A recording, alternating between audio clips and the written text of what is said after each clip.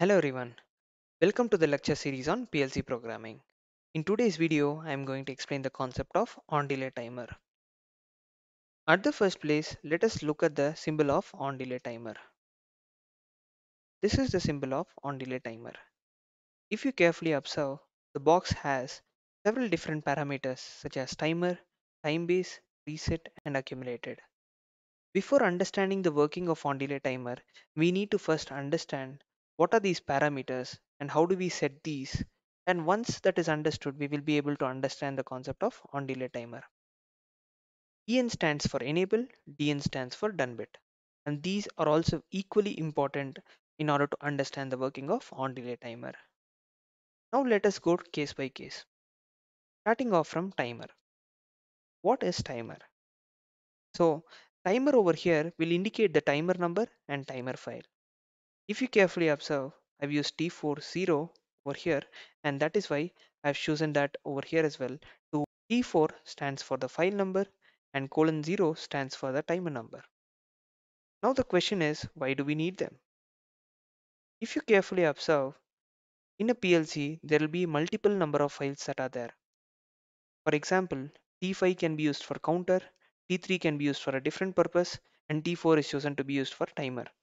When we are choosing 4, that means the PLC will understand that we are actually utilizing a timer in that particular PLC. But why do we need timer number? Now let us consider an example where we have 100 timers in a specific program, and all of these 100 timers will have unique address. And in order to identify them uniquely, we need to have timer number. Over here, I'm starting off with 0. I hope this concept is clear. Now what is preset value? Before going into time base, let us look at preset value. Now preset value is basically the actual time delay that we want, and it is in seconds. For example, if we want a time delay of 15 seconds, we'll be setting the preset value as 15, and that indicates that we are actually utilizing the timer to operate for 15 seconds delay. Then what is time base then? Time base actually multiplies the time in seconds. For example, if we need 60 seconds delay and we have time base of 4 and preset value of 15 seconds, time base will actually multiply its value with the preset value in order to give the desired time seconds. For example, in this case, we wanted 60 seconds delay, and rather than having the preset value as 60, we can directly do it as 15 into 4, and that will give us 60 seconds. But wait, why do we need this?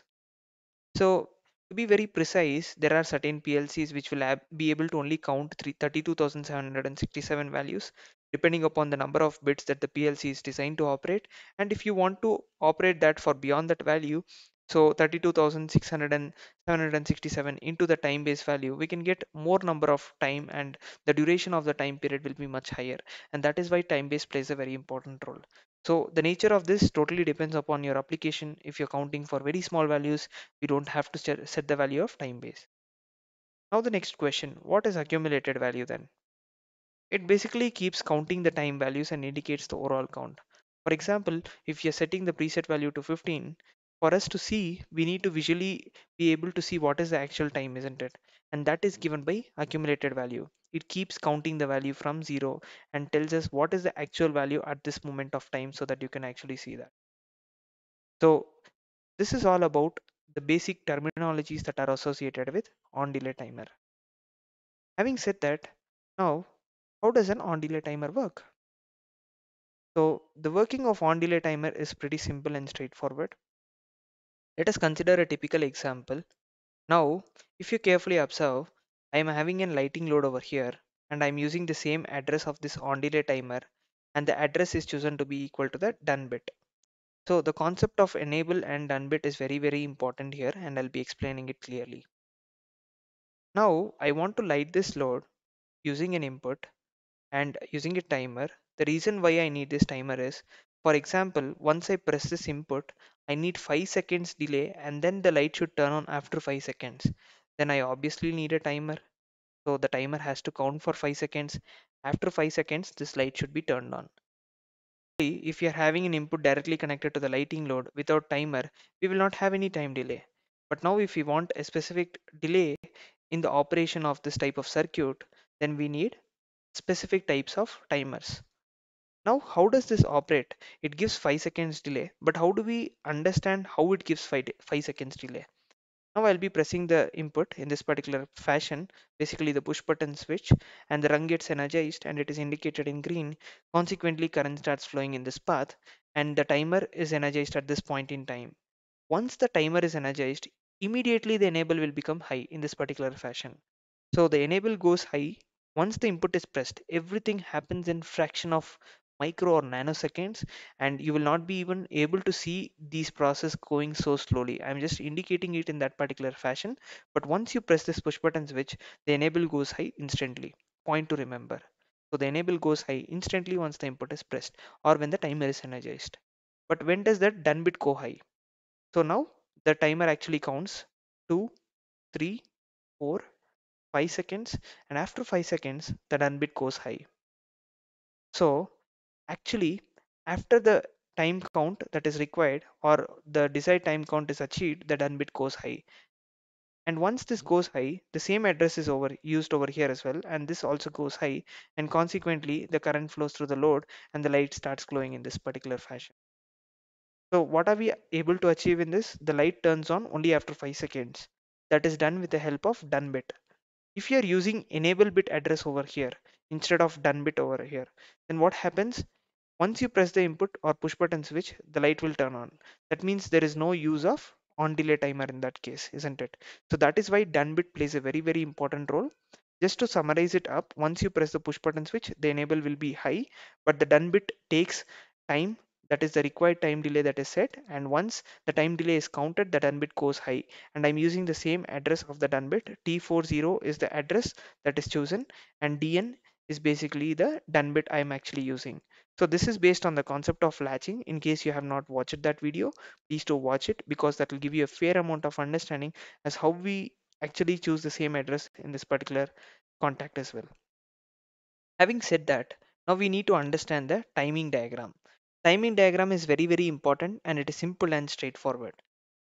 Now, initially I assumed the input to be low and I pressed the push button switch and it became high.